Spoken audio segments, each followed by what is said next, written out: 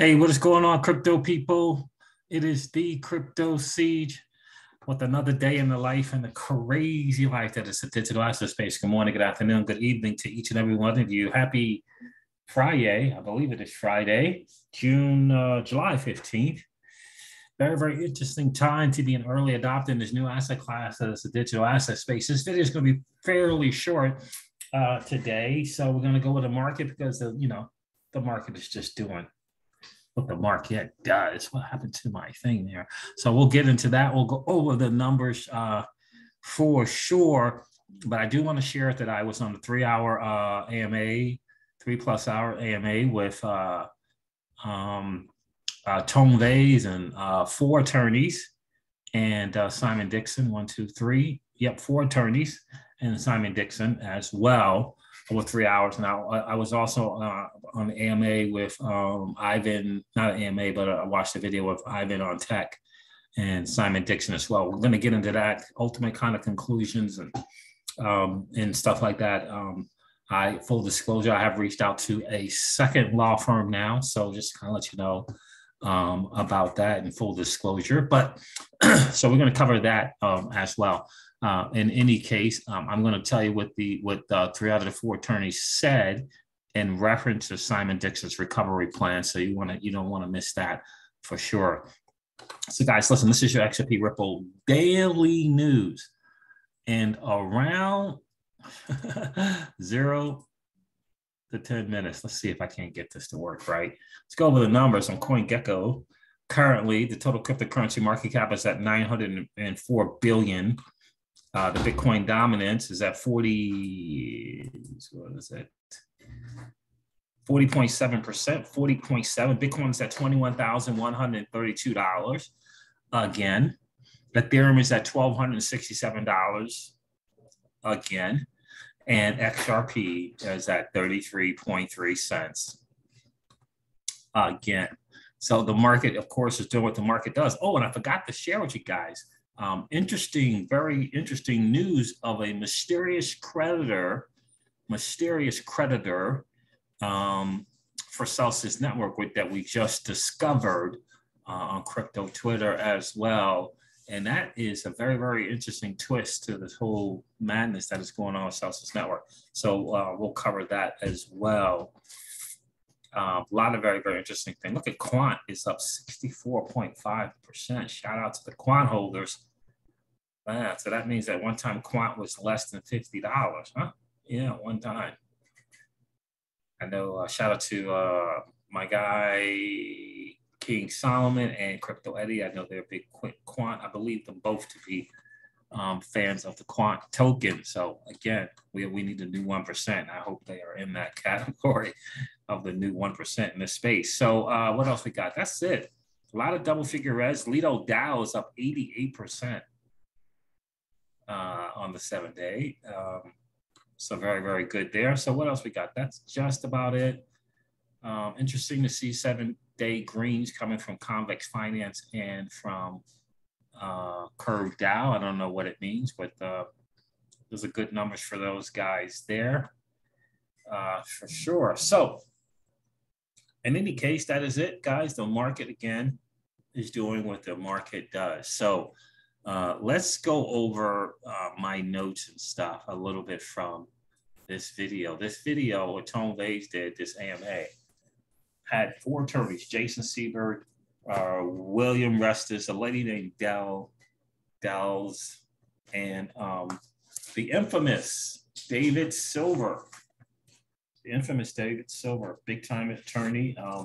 Well, they're all big-time attorneys, but David is more popular in that, he was part of the Cripsy thing and got some significant stuff overturned in terms of crypto. Jason Seibert and David are very good friends, it appears to me. And Jason is, who's been an attorney in the securities fraud space from both sides, whether he was, on the defendant's side or whether he's on the plaintiff's side. So he's kind of litigated from both sides in crypto. And I think that's important as well. He's been to a couple of Twitter spaces with Simon Dixon, at least one Twitter space with Simon Dixon. And it was good to see him show up here as well. So it's very, very interesting. A lot of information. I can tell you in 3 hours. And, these are all from, again, this stuff kind of came from these attorneys. I do think it's very, very interesting that an attorney is saying, that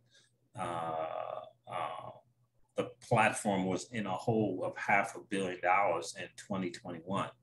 This is an attorney who is representing depositors, holders at Celsius. So he is not going to publicly say something that has not been verified, documented, because he would be in trouble. And apparently, whatever Celsius and Alex Mashinsky did what they call an affidavit. And it's publicly available, this affidavit that Alex Mashinsky has put out. And you guys can kind of go check that out. I haven't looked into the affidavit, but it was filed yesterday. So Alex Mashinsky filed an affidavit yesterday. And in that affidavit, apparently the biggest issue is that it was never disclosed to users that there was a vulnerability. So there was no disclosures.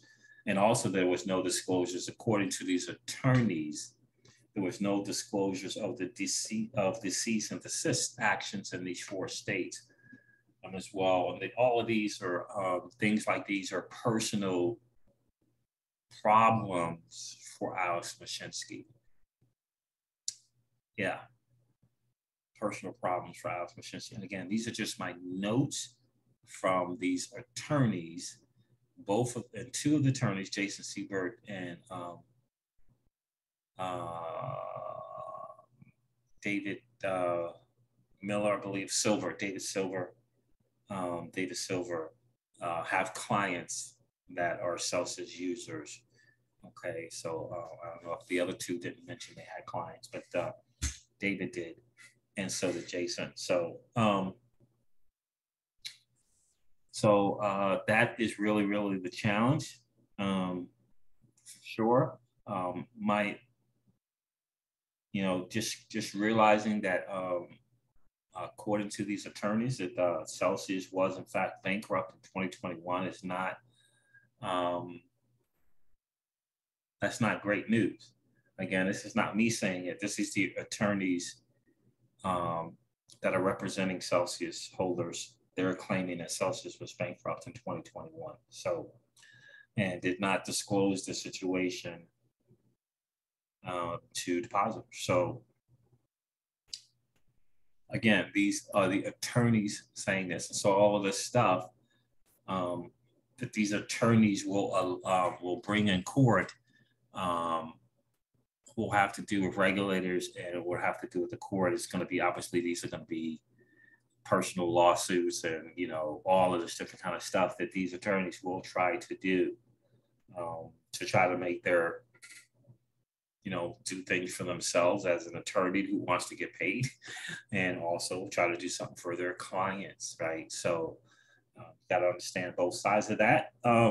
There is going to be a creditors committee made up of unsecured and secured creditors. That's interesting to note. So, and the creditors committee will be looking at different plans and or options for moving forward, whether it be with Celsius at the board, or the current board members, or new board members at Celsius, or a new entity, a completely, totally different entity as well, which is what Simon Dixon is wanting to do. Completely different entity, very much in the model of on-chain capital. But the interesting thing about that is, and I'll say this first before I say anything else, 3 out of those 4 attorneys absolutely agreed that Simon Dixon's plan for the Celsius user depositor was the best plan.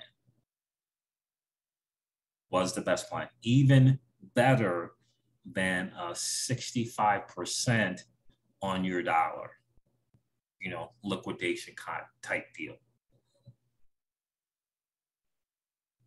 So all three out of the four, and the fourth one didn't.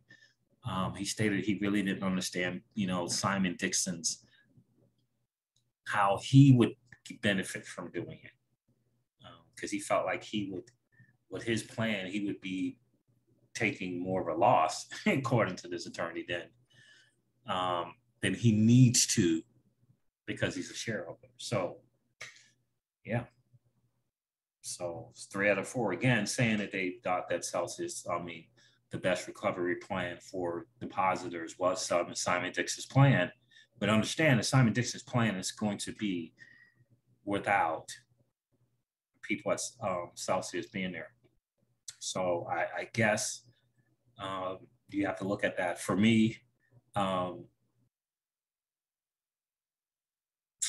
want the best plan for an upside for depositors, because it is become very, very apparent that the business model of Celsius Network changed.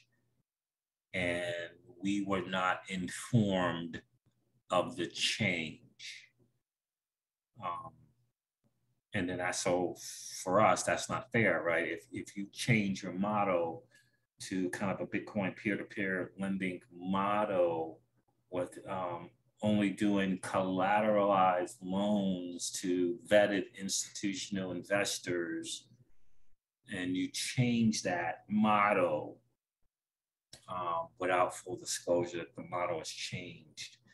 So that's the challenge. And it's just the challenge is just video after video after video after video recordings stating what the model was. And the challenge is that regulators and attorneys are going to, quite honestly, prove that it changed in that model.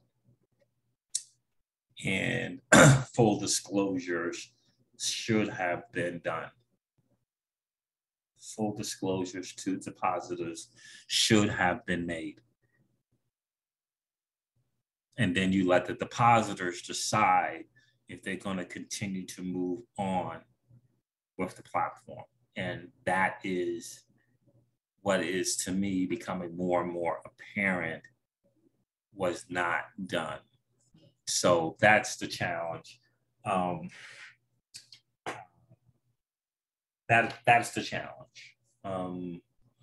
Now, if I think the thing that is going to be the biggest problem is if we're publicly that's the challenge. If we're publicly told it's one entity publicly, right? Who can we get what Celsius Network is from, but other than from the people at Celsius, right? Right? This is what we're trusting in, them disclosing to us what this platform is. That's what we trust. That's what we expect. And apparently, that was not done. Apparently, that was not done. And I don't know when it changed. I don't know when it changed in terms of its business model, but it is proving more and more and more so that it has changed, that it did change. And it wasn't a disclosure that it changed, so that so that you and I could then decide, well, I'm not an accredited investor. I can't be dealing in securities, whether that being buying a cell token, using a cell token as interest payments on a loan, or any of that. If I'm a non-US accredited investor, you might be saying that.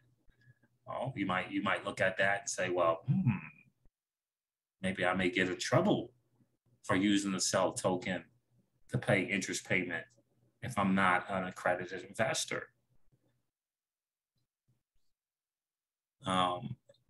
That's the challenge, because there was a Reg D filing, but the challenge is that the disclosure of what that Reg D actually meant was misrepresented. The lawyers both said that once that Reg D filing was done, they're acknowledging that the cell token was a security. That's what it is. It's a security with certain exemptions for filing, but it is still a security. is what the attorneys said. At least two of them said that. So, which is cool. If you know, then you could be like, well, I'm not going to use the sell token to pay. Use it to pay interest on a loan, right? So that kind of is kind of a challenge. And I think it's going to be kind of proven in court, substantially proven in court that the model changed and there was a disclosure. And I think there's a reason, there's a reason for it. So that's the challenge. It's changing its business model without the full disclosure. I am not going to go down the camp of deception or deceiving. I don't want to go down that route. I don't want to go down that route. I want to go down the route of there is a certain amount of disclosures and there were not a certain amount of disclosures. And that is where the challenge, and this is what the courts and the regulators are going to argue. And unfortunately, if you're just a depositor or if you're a depositor,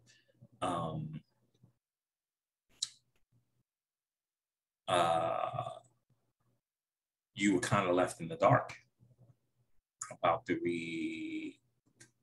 which seems to be the reality of the situation. So again, that's very, very tough, very, very, very, very tough. And again, two of these attorneys are representing clients as Celsius users. So I would highly encourage you to check the video out for sure, to get better educated for sure.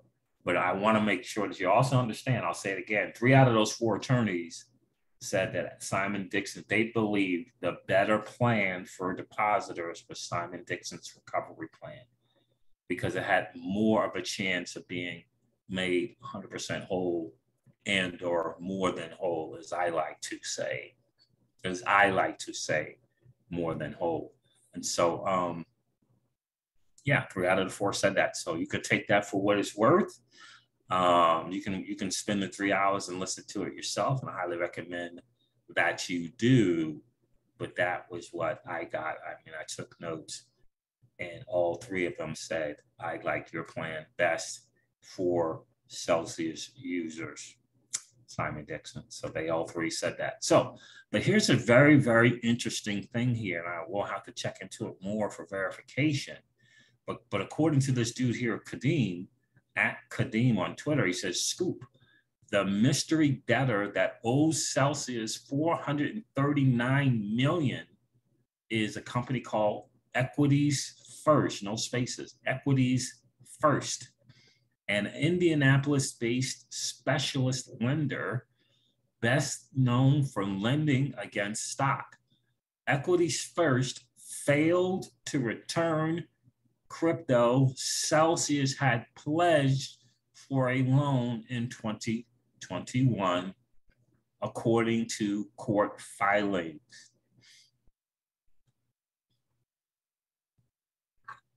Okay, let me go with the article here. This is from ft.com, financialtimes.com. I'm going to read this because I think this is important. And again, full disclosure for me mentally, I already told you guys that I have already written off this crypto mentally. And then once I realized from counsel, from legal counsel, kind of like what has happened in that path, it made no sense to not fight to get your assets back. It made no sense not to do that. And so I also asked a question of these attorneys here, and Jason Seibert answered the question and said, I asked him would individual lawsuits, personal lawsuits, bog down this whole Chapter 11 restructure, reorg thing, and he said it would not. It would not bog it down. It would just be, if they were filed before, they would be kind of a stay. And if they filed after the Chapter 11 bankruptcy, they would just fall in line like everyone else. So,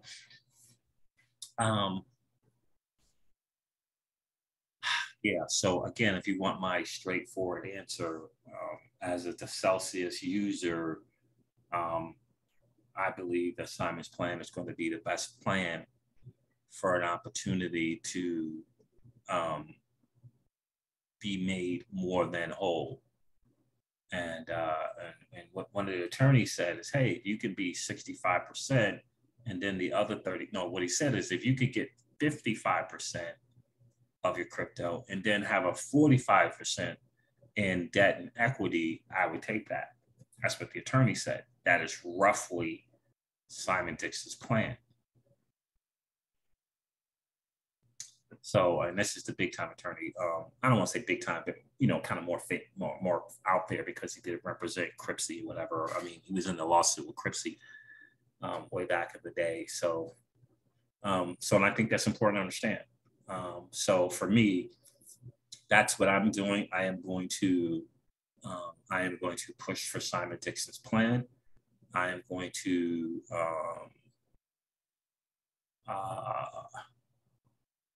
I'm going to push for that plan. I think ultimately his plan and a chance to be made, again, my words, not his, more than whole, right? More than whole. What's more than whole? 50 to 60% haircut plus the other, 40% in debt and or equity, with the chance of that debt or equity becoming profitable. So, unfortunately, I'm going to say, unfortunately, that's not going to involve Alex Mashinsky and the board. Some people are going to say, fortunately, it doesn't involve Alex Mashinsky and the board, right? So I'm going to say, unfortunately, but I am also going to say this is the plan that I think is going to be the best for the Crypto Caesars home moving forward. That's what I personally do believe that, and I don't care what it looks like. That means bank to the future. It's a bank to the future name, then it's a bank to the future name. If it's if they change the model and that the only collateral, which it sounds like is going to be for loans, is going to be Bitcoin and stable coins, then that's what it's going to be, Bitcoin and stable coin.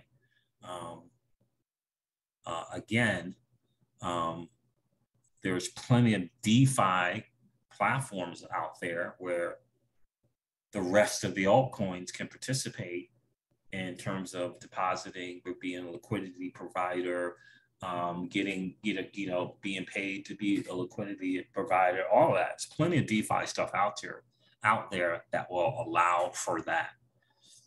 But if under the regular and regulated and risk in kind of the getting away of any risk rug pulls, it's going to be, to me, not to me, this is what he said, it's going to be a Bitcoin and stable coins, and that is it. Right, type deal. In terms of, he's going to look at everything else as kind of like securities, and those things are going to be on a securities tokens platform. By the way, he is a big time investor in Securitize, is Simon Dixon, and that Bank to the Future model. They have invested in Securitize as well. So so that's kind of the deal there. I think, again, I've always, I said this on my last video, maybe the video before, this is going to be about a 6 o'clock, covering your 6 type of event. But also, Simon Dixon's plan does really, it prevents, if you will, it's better than the Chapter 7 liquidation, which is going to just crash the crypto market. And I believe it 100%, because Celsius, again, biggest player, tied to so many other different things, that it's going to cause this, we've seen it already, this snowball effect downwards that is going to just crush the market. So I'd rather personally in the crypto seizures term, take a haircut of, whatever it's going to be, 30, 40%, and then have that 30, 40% come in another form of equity and or debt with an opportunity. Although it is risky, it is an opportunity to be made more than whole. That's me in the crypto seizures home. And I know you'll have to make your own decision. And I think the good part about it is as an unsecured depositor, if you're unsecured depositor, you'll have a say in what's the best plan moving forward. And I think that is important. These top 50 creditors, the smallest amount was $5 million. The smallest amount was $5 million.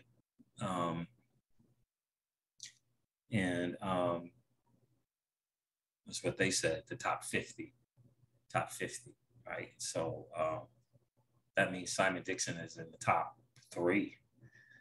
It feels like he's in the top 3, or at least the top 5 out of that top 50. And so, so that's kind of where I am. Let me go over this article. Equities First revealed as mysterious debtor to troubled crypto firm Celsius. A mysterious debtor to Celsius Network referenced in the crypto lender's bankruptcy filing is Equities First, according to the Financial Times, a specialist finance company best known for lending cash to executives secured against their stock holdings.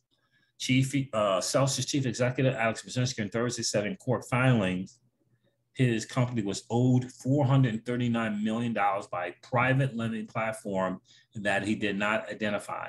2 people familiar with the matter said the platforms was Equities First. The money owed by Indianapolis-based Equities First forms a significant chunk of Celsius assets that hundreds of thousands of its customers will be relying on to recover at least some of their savings. $439 million owed to Celsius. So Mashinsky in his filing to the bankruptcy court said that Celsius had liabilities of $5.5 billion, the vast majority of which is owed to their users, against which it had assets of $4.3 billion. Equities First is an ongoing conversation. Equities First, this is a quote from Equities First. Equities First is in ongoing conversations with our client, and both parties have agreed to extend our obligations. Says Equities First. Celsius did not respond to a request for comment. So the people from Equities First is saying that they've been in contact with Celsius and they have been given an extension to meet their obligations. The court filing said that the $439 million debt owed by Equities First, which is not named in the document, has arisen initially from deals in which Celsius was the borrower. Celsius began borrowing from Equities First in 2019 on a secured basis to support its operations, according to the filing. Mashinsky said there was a lack of institutional lending available to cryptocurrency companies at the time. In July of 2021, Celsius sought to repay one of its loans and retrieve the collateral it had pledged as security. The filing said, but Celsius was informed for the first time that the lender was unable to return the company's collateral on a timely basis. And we all know from the AMAs that Alex Mashinsky has said, and he said publicly on shows, if they're short, Celsius would pay, right? Everybody wants the money out at the same time. Celsius would pay. They got $2 billion in these reserves, all these different things, right? So anyway, it was informed for the first time that the lender was unable to return the company's collateral on a timely basis, right? So $439 million, that's a big chunk. And obviously that would certainly help with being able to make the users whole or be able to open up withdrawals, et cetera, et cetera. So we're talking nearly $500 million that Celsius is owed from this particular creditor. And It didn't show up. And so the biggest challenge, again, with all these personal attorneys and people suing, it's going to become clear. It's going to be made public. Again, that this model is different than what people thought it was. A lot of people thought this was a crypto bank. This was a crypto savings account. That only loans were being done were the same ones like we were being done, which was over collateralized loans. And more stuff is going to come out that was not, in fact, the case. And when that stuff kind of comes out, then now it's all this, all this personal lawyering that's going to be going on. And that is not going, all that personal lawyering that's going to go on is not to the benefit of the user community as a whole. It definitely helps the attorneys. It's going to help them. It's going to help certain clients and make them feel better in a way that they try to do something on a personal front, or for whatever motives or intentions that those might be. But I don't know if as a whole that it's going to. And like I said, I will. I don't want to be in a situation where I'm slowing it down, slowing the progress down of a recovery plan. I don't want to be in that position. I do have one more law firm to speak with on full disclosure. And we'll see if they try to change my mind or not, but that's kind of where I am. But anyway, so here we are. Yeah, so they were unable to pay it back on a timely basis. As a result, Celsius slipped from being a borrower to being owed $509 million on an unsecured basis by Equities First. So from being a borrower to being owed. So now they're owed, but it's unsecured. Cryptocurrency secured loans are often over collateralized, meaning a greater value of crypto is pledged as collateral than the amount that is borrowed. And that's the challenge there in this statement, if I'm reading it, is it right? As a result, Celsius flipped from being a borrower to being owed $509 million on an unsecured basis. So they're owed money on an unsecured basis by Equities First. That's what I think I'm reading that correctly. Whereas, again, I was under the assumption that all loans were collateralized and over collateralized, not under collateralized, or not, you know what I mean, by not, unsecured. So the debt has been slowly paid down since September of last year. Current repayments are running at $5 million a month. Current repayments are running at $5 million a month. The $439 million outstanding is made up of $361 million of cash and 3,765 Bitcoin. That's what the filing said.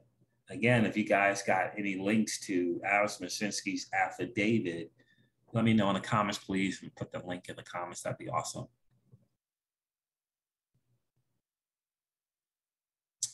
So there it is there. So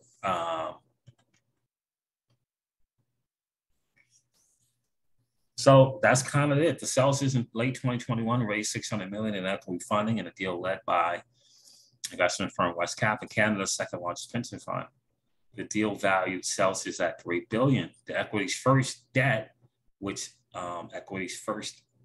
Celsius and Mashinsky had not disclosed before now, provides context to the difficulties the crypto lender faced this year as crypto markets crashed.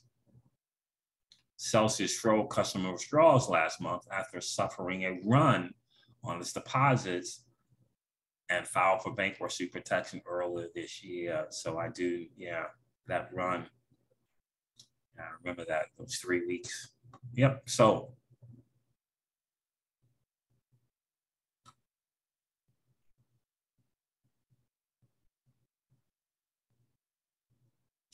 there that is there. So This is an interesting note. I don't know if it matters, but it says a lawyer for Equities First on Tuesday joined a separate U.S. crypto bankruptcy case, that of failed hedge fund 3 Hours Capital.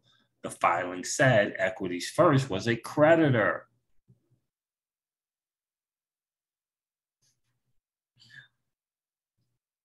A creditor for 3 Hours Capital, which means, they had some kind of dealings with 3 Hours Capital. Hours later, the lawyers filed to withdraw from that bankruptcy case, right? Because 3 Hours Capital is in a mess, and the owners are on the run. So what it appears to me is that Equities First, again, was involved in this 3 Hours Capital and this kind of cascading downfall that took place. Yeah, so like they were owed money from 3 Hours Capital. If you're owed money from 3 Hours Capital and you own Celsius money, Celsius can't get their money from you because you can't get your money from 3 Hours Capital. And again, this is not a personal thing. This is not believing that people are waking up in the morning and trying to do you harm. But the reality is you've been harmed. And what are you going to do about that?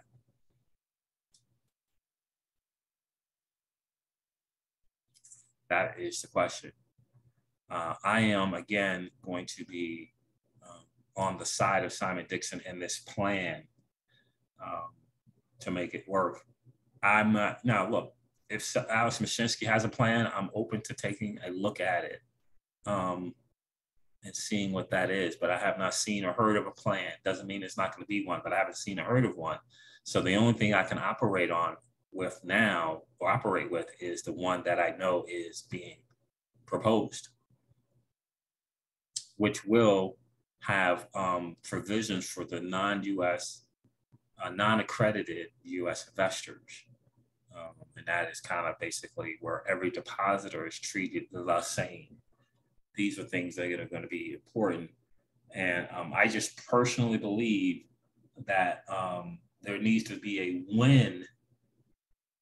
And I don't think anything that bankruptcy court or TradFi has to do is going to be a win for the depositors, people in the crypto community as a whole. And if this new entity says, yep, the only collateral used will be Bitcoin and stablecoins, and that's what it is.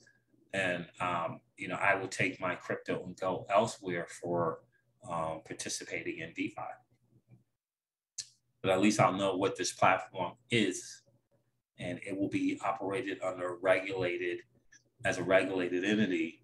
And Simon Dixon has made no qualms about that's what it will be, with full disclosures.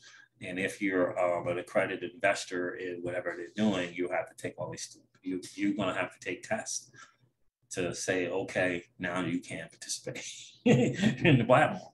But you will definitely know what it is. So I think that is hugely important. I'll definitely take on the debt and or equity position. That's me in the Crypto Caesars home. I will take that.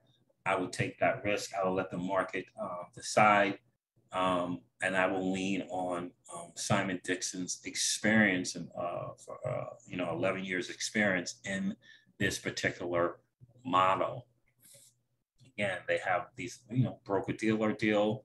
They have the FINRA. They have regulators they have these positive relationships with regulators. They got a bunch of high net worth individuals on this Bank to the Future platform because of the moves that they have made with Simon Dixon. So you can't argue that. You can't say that that's not there and that's not available. So that's what I'm going to be doing. You guys certainly want to make your own decision. I think another thing that I don't know for certain, I think that speed is important. I think that the ability to get access to your funds sooner than later is hugely important. And I don't think anyone else has presented a plan to do that other than Simon Dixon. I do think there will be competing plans. And I know that Simon has asked for people in his community to who have the deep pockets to meet his plan or make it even better with their own plan. And so I think that is encouraging, to say the least. But and I think that's important right now, for sure. And the other part of it is, Simon's plan is about crypto and not fiat dollars. And I just think that's important, because Simon might not think that anything is of value other than Bitcoin, but other people think there is value other than Bitcoin, right? So people might be all in on Polygon, right? Polygon was a crypto on that platform.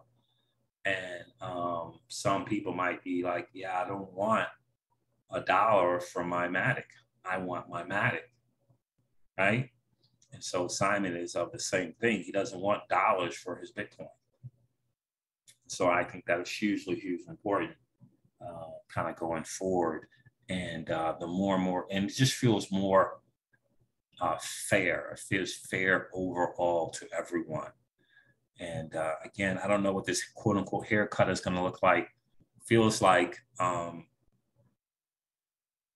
35 to 45% is in that range of the haircut. 35 to 45% is what it's looking like in the plan from Simon.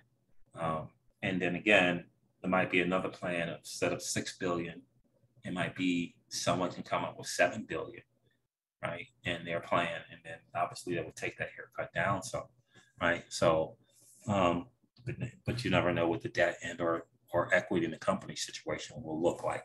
So that's kind of where it is. I hope that makes sense to you. I'm gonna share a couple of tweets that Simon he's responding to people's stuff. Simon Dixon, the key is we have to get Celsius back to business, right? Question mark. No biz, no revenue, no profit. But is it also contradictory because without withdrawals, no funds to go into Celsius? Can CZ take a stake in Celsius? People need confidence and a reason to use Celsius. And Simon in that video made it perfectly clear there is no plan moving forward from him, and he doesn't believe from anyone with Allison Shinsky and the current board moving forward. So since we are putting together a proposal at Banks of the Future, as we believe we have regulation, collateral model to lower risk, and leadership that discloses. In the big boy world, that's the model going forward. Whether we like it or not, DeFi will most likely have these, quote unquote, DeFi securities platforms, quote unquote, right? So regulation, collateral, and the other part of it is I'm pretty sure that most people thought that Celsius was a regulated entity, and these lawyers are saying it's not. And I'm just very confused by that statement from these lawyers, not me saying it, these lawyers. So regulation, collateral model to lower risk, and that collateral model to lower risk is Bitcoin stablecoins. Collateral, Bitcoin stablecoins. And leadership that discloses. That's going to be the Bank of the Future's proposal. With those kind of three things, they're going to be saying they're presenting a plan, and where they are already regulated platform, they're already regulated, and they're going to present this plan and the model that says that it has lower risk because it's only going to be dealing with Bitcoin and it's only going to be dealing with stable coins.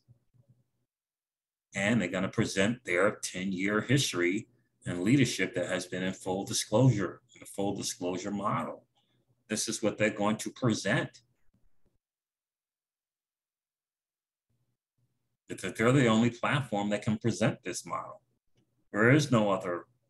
There may be a group of people that can come with more money, and they don't have that model. They don't have all three things: regulated securities firm, a collateral model with lower risk, which means Bitcoin is stable. Most of them don't even have a company. It's just investors who have money put together.